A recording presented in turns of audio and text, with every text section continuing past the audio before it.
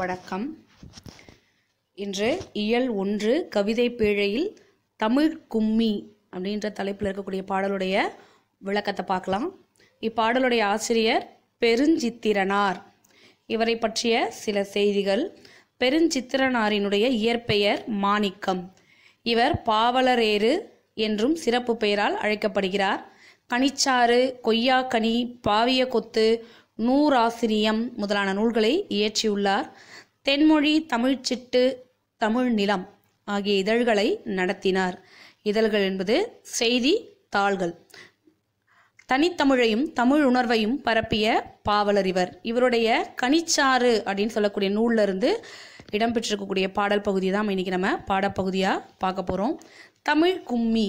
கும்மி என்பது கூட்டமாக கூடி நின்று பாடி ஆடுவது அப்படின்றது தான் சொல்லுவோம். இப்போ படத்துலேயே நீங்கள் பார்த்தீங்கன்னா பெண்கள் எல்லாம் கூட்டமாக கும்மி அடித்து பாடுவதாக அமைந்திருக்கக்கூடிய பகுதியை தான் நம்ம இன்றைக்கி பார்க்க போகிறோம். பாடலுக்கு செல்வோமா? கொட்டுங்கடி கும்மி கொட்டுங்கடி, இளங்கோதையரே கும்மி கொட்டுங்கடி. இளங்கோதையர் அப்படின்னா இளம் பெண்களை பார்த்து பாடுவதாக அமைந்திருக்கக்கூடிய பாடல். நிலம் 8 திசையிலும் செந்தமிழின் புகழ் எட்டிடவே கும்மி கொட்டுங்கடி. நிலம் 8 திசையிலும், நம்மளுடைய நிலப்பரப்பில் இருக்கக்கூடிய திசைகள் 4 திசைகளோடு அடுத்த 4 திசைகள் வடக்கு, தெற்கு, மேற்கு, கிழக்கு அப்படின்னு சொல்வதோடு வடமேற்கு, வடகிழக்கு, தென்மேற்கு, தென்கிழக்கு அப்படின்னு சொல்லக்கூடிய திசைகளையும் சேர்த்து 8 திசையிலும் செந்தமிழின் புகழ் எட்டிடவே கும்மி கொட்டுங்கடி. செம்மை கூட்டல் தமிழ் தான் இங்கே செந்தமிழ் அப்படின்னு சொல்கிறாங்க. செந்தமிழினுடைய புகழானது எட்டிடவே கும்மி கொட்டுங்கடி அப்படின்னு சொல்வதாக அமைந்திருக்கக்கூடிய பாடல் வரிகள். அடுத்த வரிகள். ஊழி பல நூறு கண்டதுவாம், அறிவு ஊற்றெனும் நூல் பல கொண்டதுவாம். ஊழி அப்படின்னு சொல்லும் பொழுது நீண்டதொரு காலப்பகுதி அப்படின்னு சொல்கிறாங்க. நீண்டதொரு காலத்திற்கு அழியாமல் நிலைத்திருக்கக்கூடிய மொழியானது நம்மளுடைய தமிழ் மொழி. அறிவு ஊற்றெனும் நூல் பல கொண்டதுவாம். அம்மொழியில் அறிவை தருகின்ற, நமக்கு அறிவு ஊற்றாகிய நூல்களை கொண்டிருக்கக்கூடிய மொழி நம்முடைய தமிழ் மொழி அப்படின்னு சொல்கிறாங்க. அடுத்தது. பெருமாழி பெருக்கிற்கும் காலத்திற்கும் முற்றும் அழியாமலே நிலை நின்றதுவாம். இதில் ஆழி அப்படின்னு சொல்லணும்னா கடல். கடல் பெருக்கிற்கும், கடல் கோள், கடல் சீற்றத்திற்கும், காலத்திற்கும் முற்றும் அழியாமலே.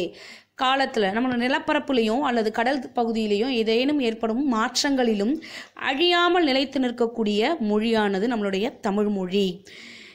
பொய் அகற்றும் உள்ள பூட்டருக்கும் அன்பு பூண்டவரின் இன்ப பாட்டிருக்கும். பொய்யை அகற்றுகின்ற மொழி. உள்ள பூட்டருக்கும், உள்ளம்னா மனம், மனதில் இருக்கக்கூடிய அறியாமையை நீக்குகின்ற மொழி நம்முடைய தமிழ் மொழி. பூட்டருக்கும் அததாங்க உள்ள பூட்டு அப்படின்னு சொல்லக்கூடியனா உள்ளத்தினுடைய அறியாமை, உள்ளத்தில் இருக்கக்கூடிய அறியாமையை நீக்குகின்ற மொழி. அன்பு பூண்டவரின் இன்ப பாட்டிருக்கும்.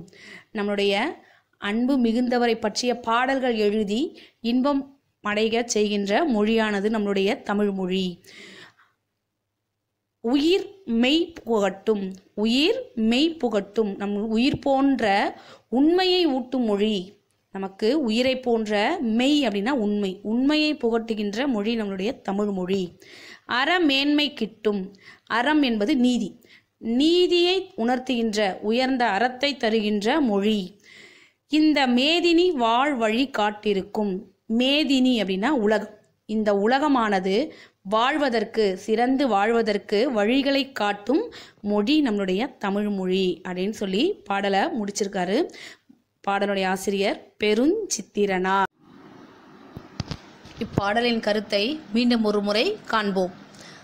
தமிழின் புகழ் 8 திசைகளிலும் பரவிடும் வகையில் கைகளை கொட்டி கும்மி அடிக்குமாறு கூறுகிறார். பல 100 ஆண்டுகளை கண்டது நம் தமிழ் மொழி என்றும், அறிவு ஊற்றாகிய நூல்கள் பலவற்றை கொண்ட மொழியாம். பெரும் கடல் சீற்றங்களாலும் கால மாற்றங்களாலும் அழியாமல் நிலைத்திருக்கக்கூடிய மொழி நம் தமிழ் மொழி என்றும், தமிழ் பொய்யை அகற்றக்கூடிய மொழி என்றும், அது மனதின் அறியாமையை நீக்கும் மொழி, அன்புடைய பலரின் இன்பம் தரும் பாடல்கள் நிறைந்த மொழி என்றும், உயிர் போன்ற உண்மையை ஊட்டும் மொழி என்றும், உயர்ந்த அறத்தை தரும் மொழி, இந்த உலகம் சிறந்து வாழ்வதற்கான வழிகளையும் காட்டும் மொழி நம் தமிழ் மொழி என்று தமிழின் சிறப்பை கூறி முடித்திருக்கிறார் பெருஞ்சித்திரனார். நன்றி மாணவர்களே.